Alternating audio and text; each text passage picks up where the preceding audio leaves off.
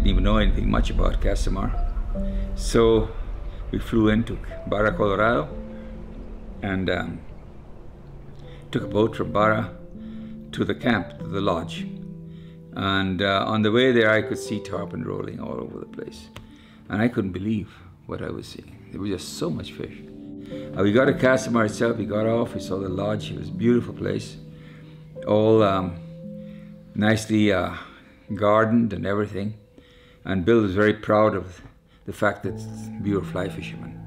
Lefty Craig come down, and Mark Sawson, and Dan Blanton, and Ed Given, and a few others, Harry Kine. They all came down in groups, all together. The fishing was just extraordinary. And they were so impressed with that, you know, they kept coming in. Some guys came back 3 times in a year just to fish.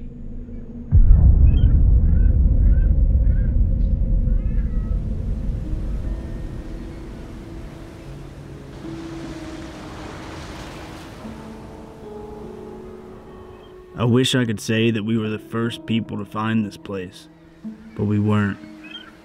It's a place full of history and folklore, and perhaps it's safe to say we're trying to resurrect it. All your big names in fly fishing used to come down here in the late 70s and 80s. Names like Lefty Cray, Blanton, Brown, Gorinsky, App. All these dudes were down here cutting their teeth on the most pristine tarpon fishery in the world. But over the years, those people stopped coming, and lodges like Rio Colorado and Casa Mar all became mismanaged, and the jungle took over. Literally decades had passed, and then we showed up. Schools of happy tarpon still exist here in large numbers, so we decided to create a plan to bring it back. But then the number of cases of COVID-19 outside China has increased 13-fold.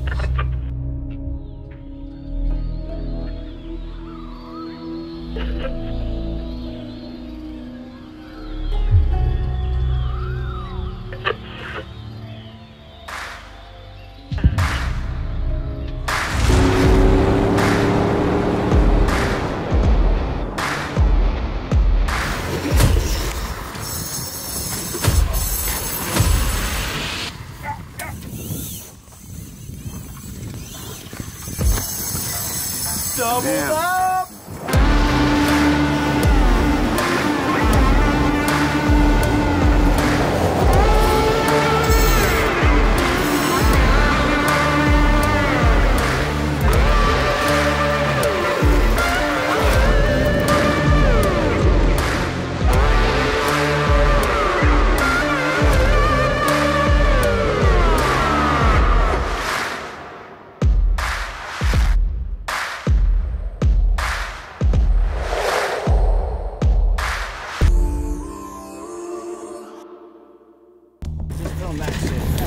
Oh my gosh. Oh my God, get them out of the water.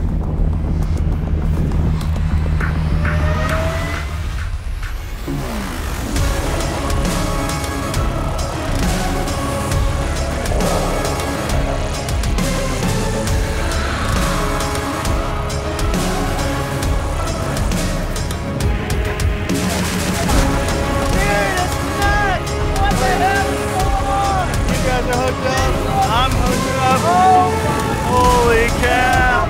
Oh, that was freaking nuts!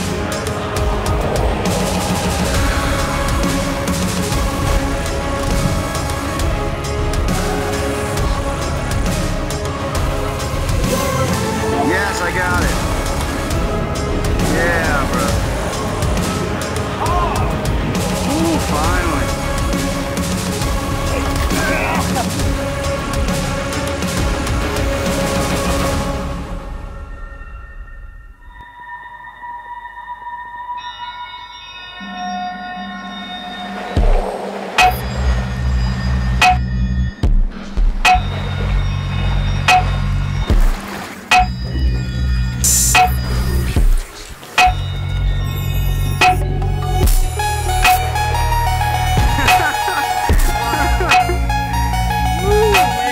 Upper body workout.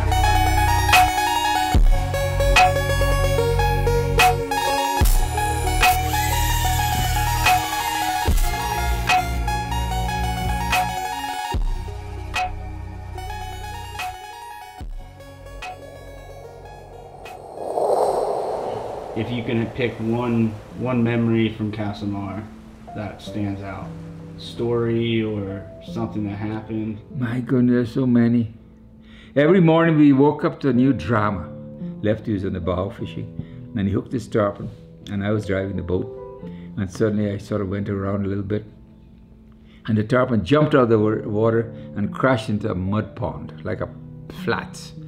Boom! The whole outline of the tarpon, bright silver against this black mud.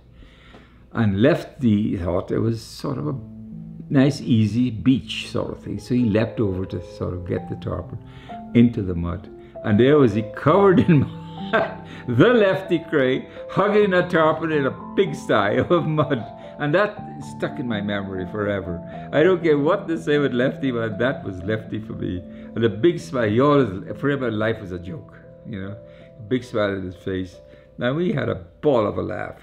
And that was fishing with Lefty Cray. But the market decided to go south. They went to the Amazon. And that was a world fresh. They didn't bother with the tarpon anymore. Tarpon's old hat. Casa Mar crashed. Bill died. Bill passed away. And there was no one else to pick up the banner. He never really had anyone else that could run the place. Because running a camp in the tropical world is very difficult. It's not an easy job. Once you take the soul out of it, that was it. And Bill was the soul and heart of that whole operation. And it was a great time. I went back the other day and it brought tears to my eyes to see how bad the place is. It's crashing down. But it represents time. You know, all things come, all things go. And as it was a saying, the river runs through it. You know, the pebbles and the noise in the river. And that's true. That's very, very true.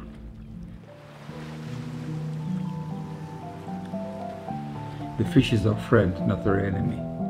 And share that water with him.